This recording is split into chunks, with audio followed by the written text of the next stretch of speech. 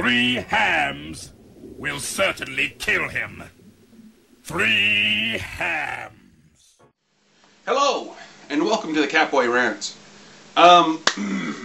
Just a few things. I'm not really going to do a full rant here, just because today is Thanksgiving.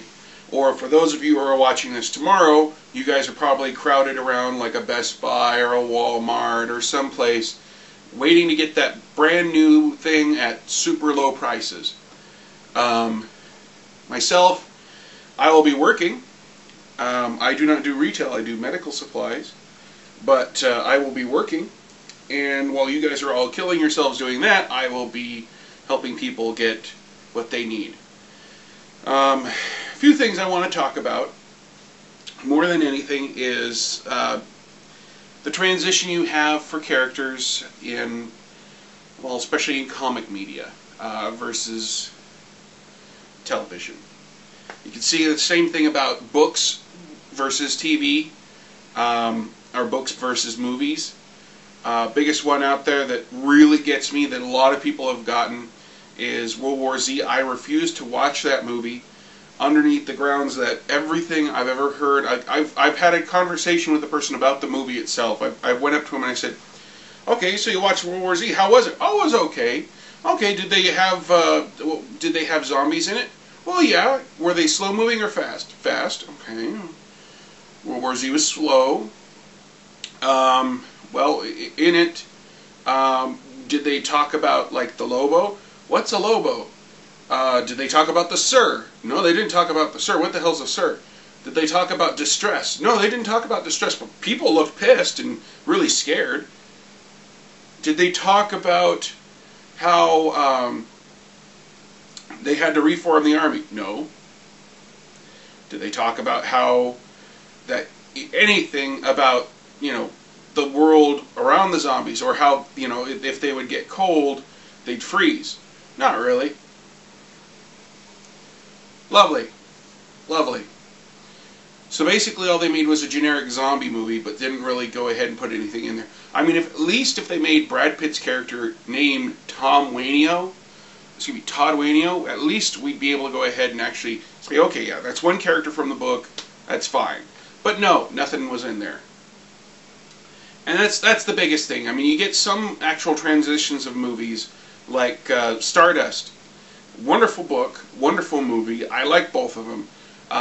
Neil Gaiman actually liked both of them as well. He was actually there making sure everything was okay, and he got final say. Good job. Then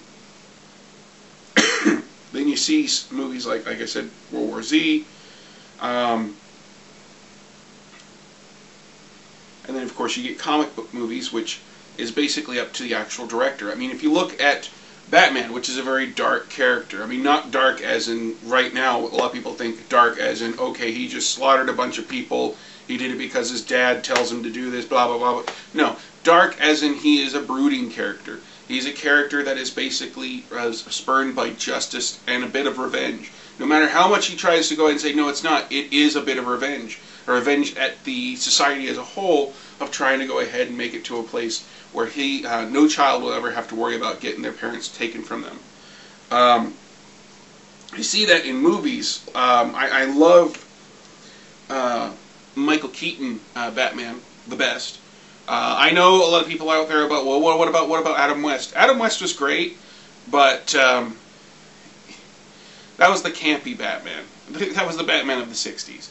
The 80s Batman, the Michael Keaton Batman, that was the Batman of the 80s, but of the time of the gritty gothic Batman. And really that's the most epitome of the Batman itself, is a gothic Gotham. Hell, you've got frickin' goth in the frickin' name.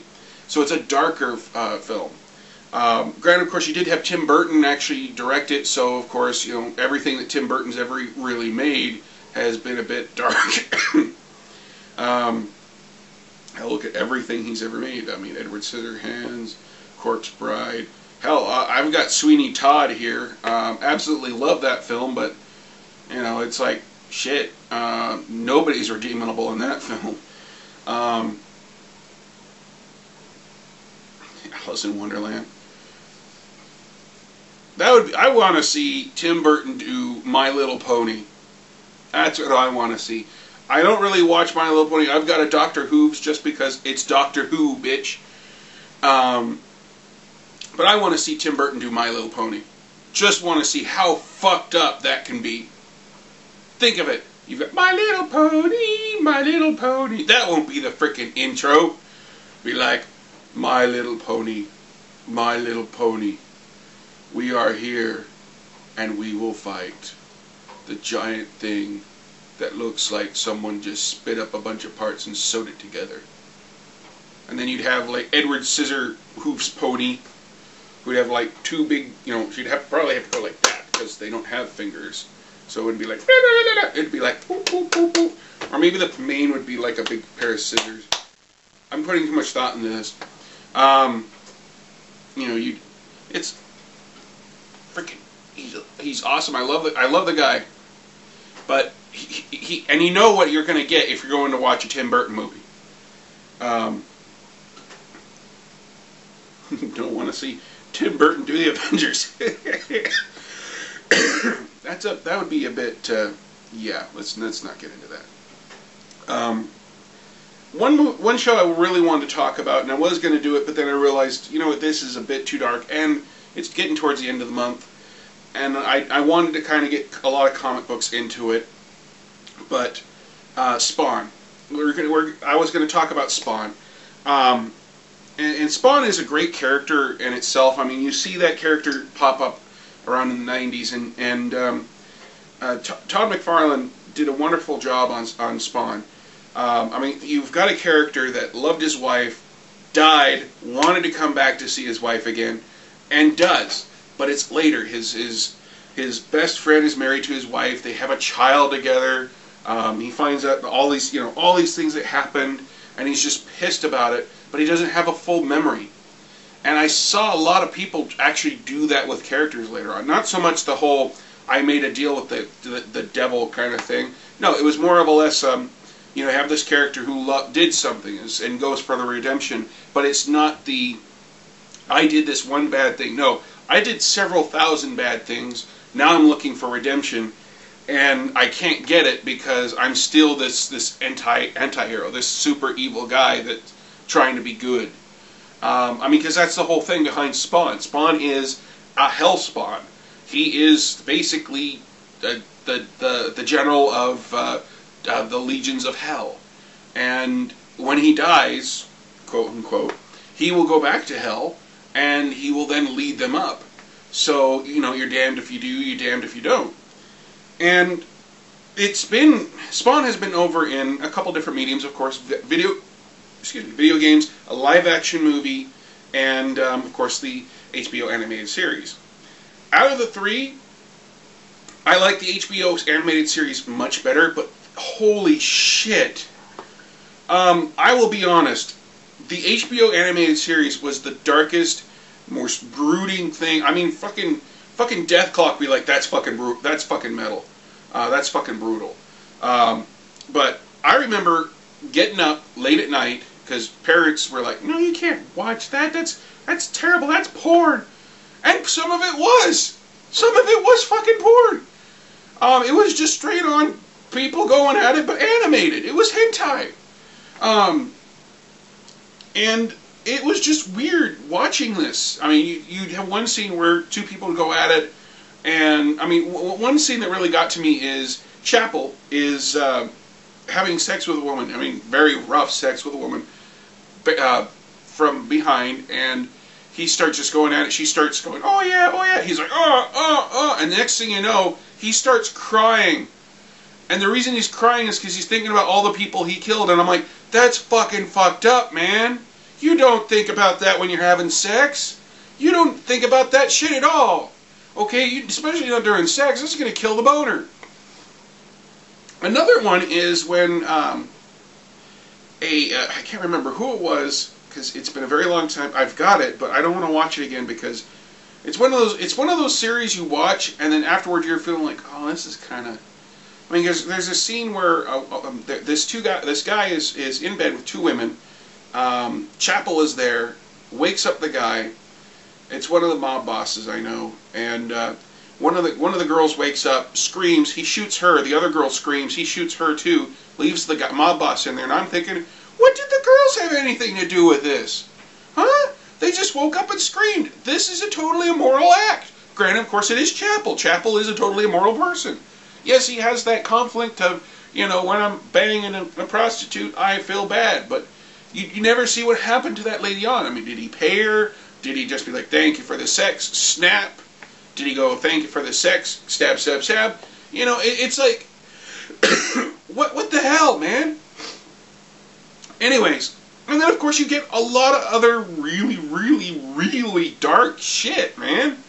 I mean, like I said, nobody's redeemable. You got Kincaid, who you see steal children.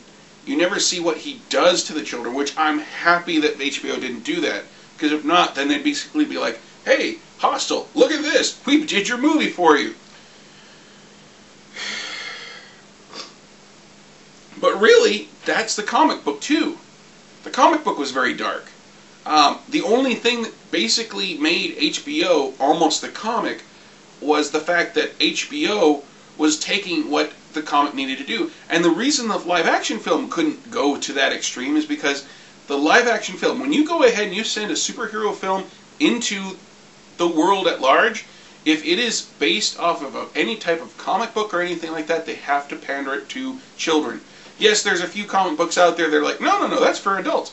Yes, those are for adults. Chasing Amy. The reason that's for an adult is because it was geared for adults. And Spawn was geared for adults too, but when they made this, they didn't think that. I mean, hell, if they would have read the comic books up to that point, they'd be like, oh, shit. This has to have at least an R rating on it, which it didn't have. I think it had PG-13 at the most. And even then, it's just because, you know, there's simulated violence. One guy almost gets killed. I mean, it's toned down so much for the live action, but is just basically the volume on all the violence and all of that stuff is turned all the way to the max, and you break off the knob on the HBO stuff. It's that terrible, terrible contrast. And unlike the movie versus the TV series, granted, of course, it's a movie. You only get so much time. You go in more depth in the TV series than you do with the movie. But the thing is, though, you have to do that with the TV series versus the movie, because the movie can only basically tell you what the basic stuff is. I'm sorry, I'm rambling on, but this is something that really got to me. Because I'm one of those people that I watch something like that, and I'm like, holy shit. Yes, if it's a good run, I'll keep watching it. If it's a bad run, I won't watch it anymore. So that's what I wanted to talk about, really, when you get into Spawn. I mean, there's not much more you can really get into it. The animated series itself is just basically sex, death, and the actual comic. I mean, if you wanted to, you could actually just sit down, watch the animated series, because until they actually canceled it, and I think they had 4 seasons, and then just basically you're caught up to a certain point with the comics. With the movie, you don't even really watch it unless, of course, you want something to basically say, oh, look, that's cool. But that's just the way it is. That's the way it'll always be with comic book heroes for movies. You're never going to get... I mean, we're never going to see Pitt or the 10th or, I mean, well, maybe not a Lady Death. Is there a Lady Death movie? Is there?